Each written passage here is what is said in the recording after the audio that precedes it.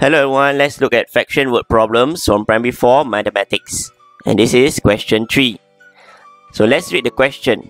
There are 2,240 passengers on the MRT train. 2/8 of the passengers are boys and 1/8 of them are men. The remainder passengers are girls and women. There are 4 times as many women as girls. So how many women are there on the MRT train? So next, let's highlight or underline the keywords or phrases for this question. So there are a total of 2,240 passengers on the train. 2/8 of the passengers are boys and 1/8 of them are men. So the remainder are girls and women. So there are 4 times as many women as girls.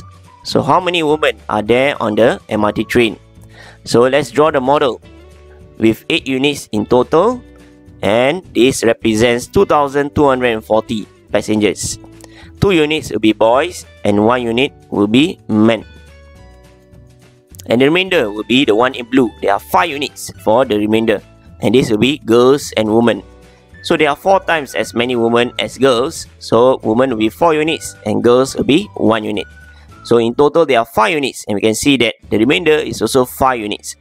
So we can just label 4 units will be women and 1 unit will be girls. So we need to find number of women on the train. So there will be 4 units.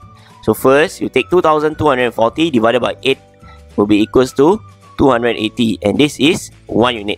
So to find 4 units, you take 280 multiplied by 4, you get 1,120, and there are 1,120 women on the train. Alright, that's all.